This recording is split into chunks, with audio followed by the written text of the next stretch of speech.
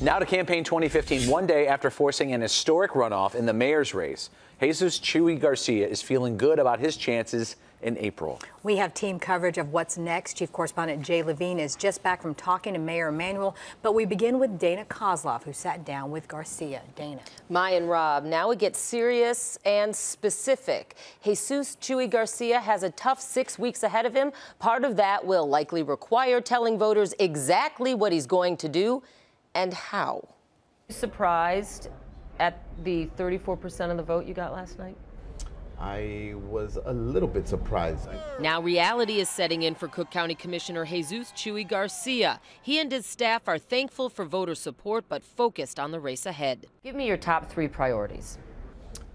Improve public education by reducing class size. Make an elected school board a reality.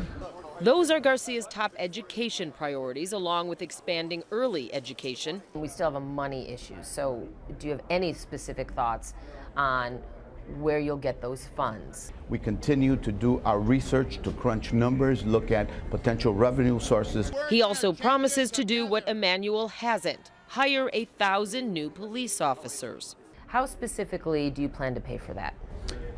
We spent presently $100 million a year in overtime. Some of that overtime money can be put toward hiring additional police officers. And ideas to raise revenue? We're looking at all of those options now. Garcia says he also wants to eliminate most red light cameras, and when it comes to pensions, he wants to have conversations about future employees and what benefits they receive going forward. He supports an elected school board 100%, but believes the chairman should have some education background. Certainly, though, Rob and Mai, more details will come and certainly will be expected to be put forth to the public. All right, interesting 6 weeks ahead. Thanks, Dana. So who is Chuy Garcia? He's a former alderman and state senator. Currently, Garcia is a Cook County commissioner. The 58-year-old was born in Mexico.